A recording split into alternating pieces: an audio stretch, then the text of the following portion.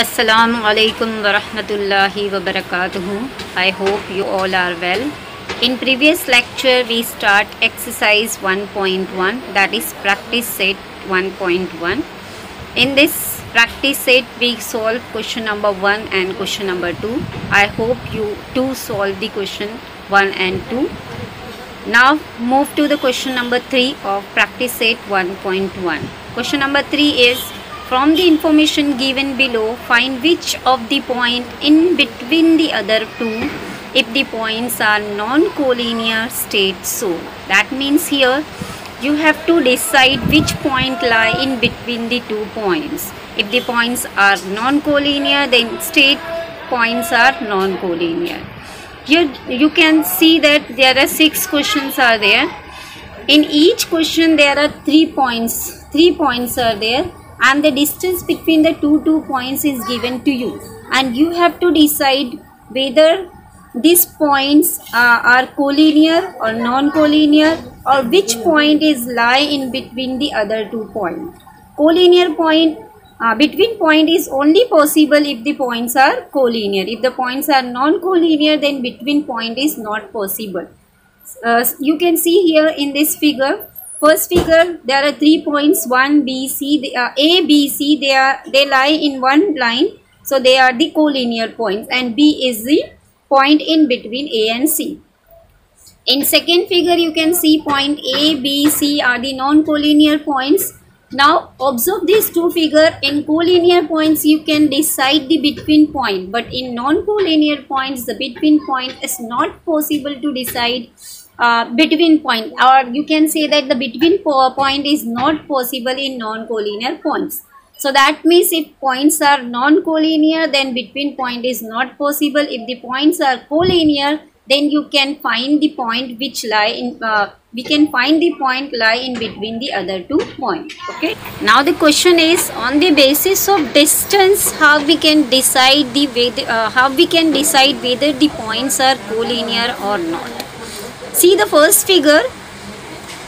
If you add AB and BC, then you get AC. Yes, that means if you add a smaller segment, then you get a bigger segment. That means the addition of a smaller segment is equal to the bigger segment. Then you can say that the points are collinear. Again I am repeating, if the distance between the 2 points, if 3 points are there and the distance between 2 points are given to you, then the addition of the smaller distance is equal to the greater distance, then you can say that the given points are collinear. Okay, got the idea?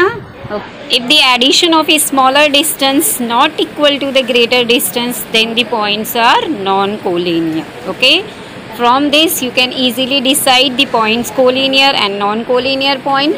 If the addition of a smaller distance is equal to the greater one, then the points are collinear. If the addition of a smaller distance not equal to the greater distance, then the points are non-collinear. Okay. Number 3, first question is distance PR 7, distance PQ they have given 10, and distance QR is equal to 3. Here you can observe there are 3 points. One is P, one is Q, one is R. Okay.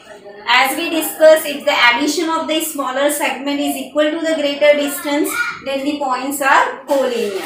So here the greater distance is distance PQ. So distance PQ is equal to 10. Distance between the point PQ is 10. Now add the smaller part, so the distance PR plus distance QR. Okay, distance PR is 7, QR is 3.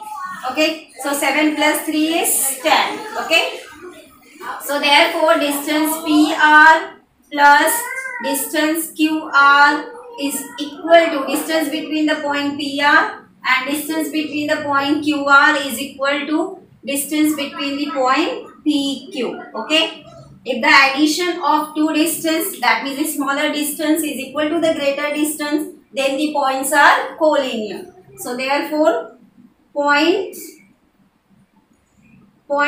PQ are collinear. Okay, as we discussed, if the points are collinear, then we can decide the between point. That means a point line between the other 2 points. Now tell me how to decide which point lie between the other 2. Here the greater distance is PQ.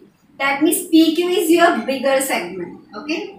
This is your PQ. It's a bigger segment, that means a bigger part.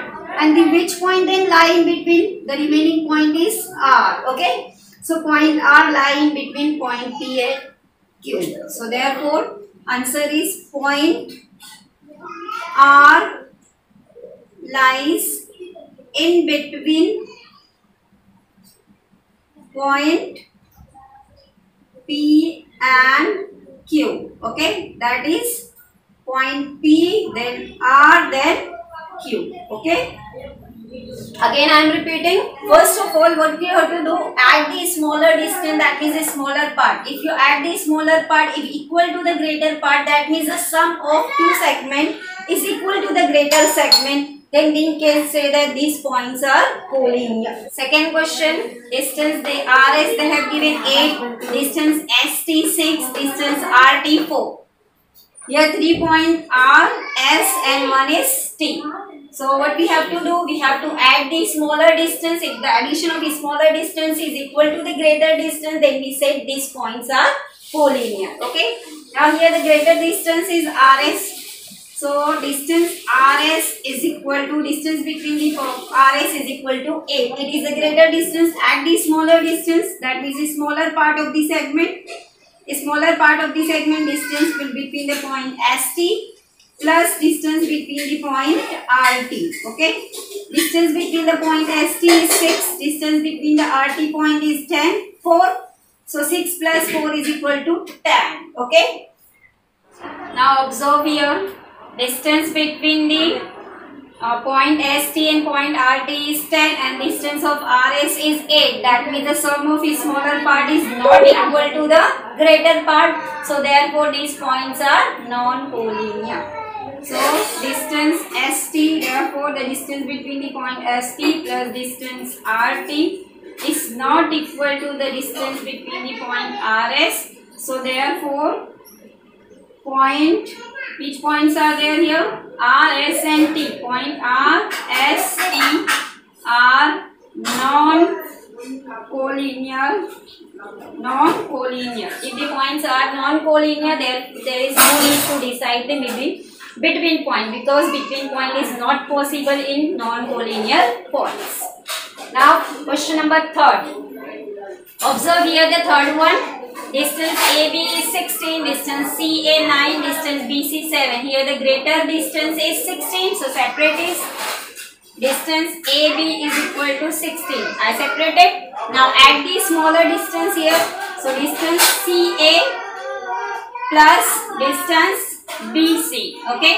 Distance between the point CA is 9, BC 7, 9 plus 7 is 16. Equal. So therefore write distance between point CA plus distance between point BC is equal to the distance between point AB. Okay.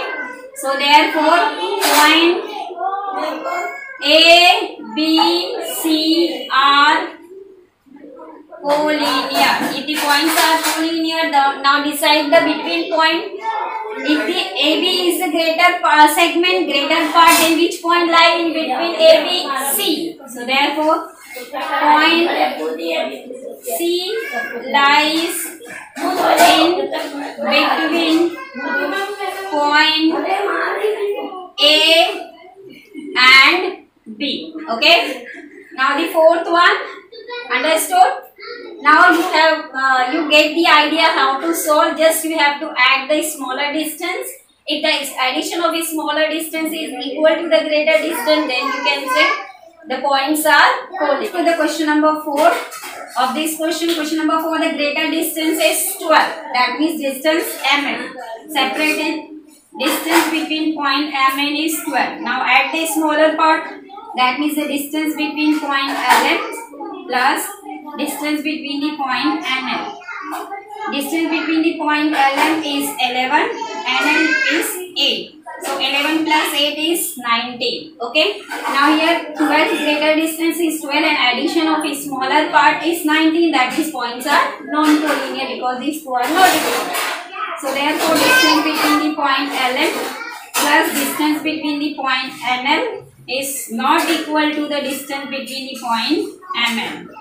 Okay, so therefore point L, M, N are non-collinear.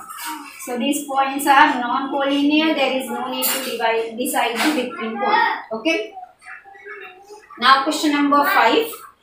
Same. Decide the greater part. Is the greater part is this. Separate it. So distance xy is equal to 15. Now separate it. Okay. Now add the smaller part. That is distance yz plus distance xz. Distance yz is 7. Distance xz is 8. 7 plus 8 is 15. Okay. Now here the addition of the smaller distance is equal to the greater one. So the points are collinear. So therefore distance yz plus distance xz is equal to the distance between the point x and y. Okay. So therefore point x, y, z are collinear. Now the points are collinear, then you have to decide the between point. Here the greater part or the greater segment is xy. Then the remaining point lie in between the xy is z. So therefore point z lies in between point x and y. Okay, here I have completed question number 3 of exercise 1.1. One more question is there. That question for you, practice it. Okay.